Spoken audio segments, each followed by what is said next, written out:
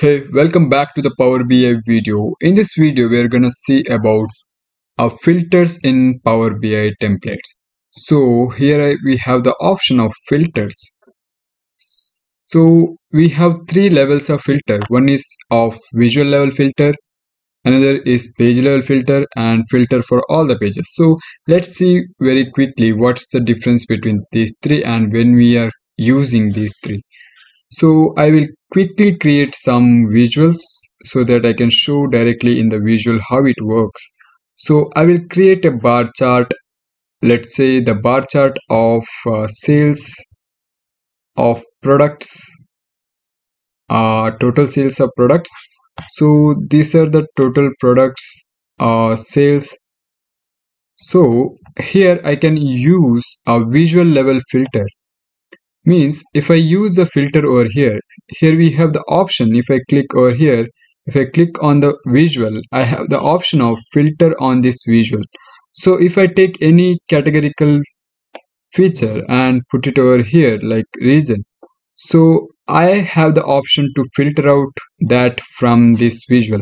So if I click any of these, if I click Midwest, Northeast and South and Southeast, so this chart is filtered for these many category. It's exclude West, rest of West, all the others regions are included in this chart.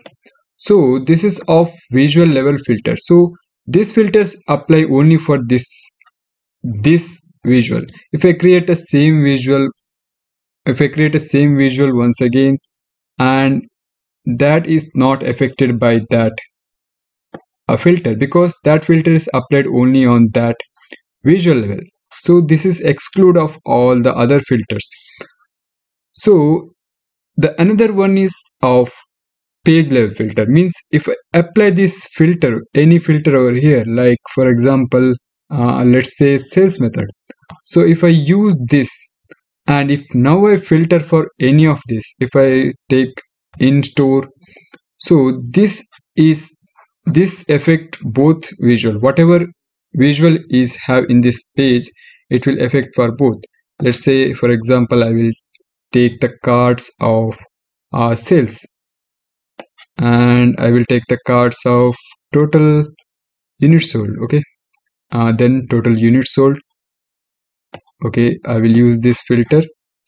So if I apply this filter, we can see that if I apply this filter, this is applied on page level, so it's under the page level. So if I click on online, all the chart, all the diagram, whatever there in this page will get affected. But here the page level filter, if I click on this Southeast, only this filter got this page get affected, this chart get affected. So this is the difference between these two. One is visual level filter, means it affect only on one visual. Another is page level filter. That means if I apply filter, it will affect every chart in this page.